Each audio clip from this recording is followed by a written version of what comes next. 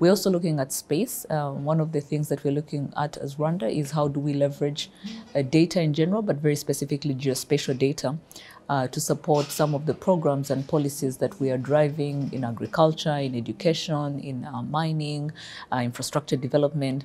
And we see great examples globally on how geospatial data is being leveraged and utilized to really inform some of the policy decisions we're making and some of the programs we do implement. And so we know UAE is quite advanced in this area and we would like to learn.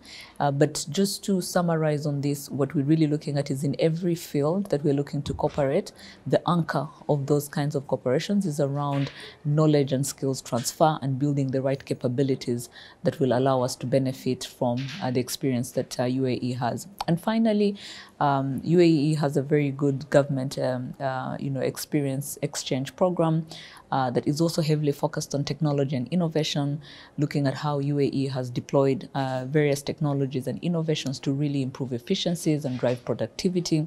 And so that's another framework that we're looking to engage on with UAE.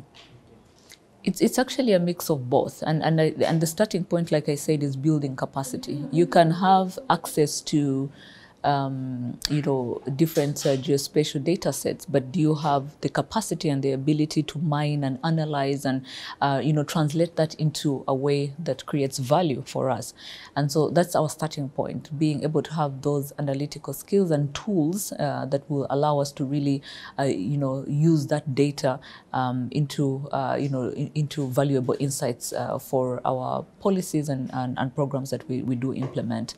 Now, we also have ambitions, obviously, of partnering with countries like UAE to build and be able to launch our own satellite. And that may be a mid to long-term ambition that would start working on even as we already think about the low-hanging fruit, which is really around building, analytical skills around how we can make the best use of this geospatial data.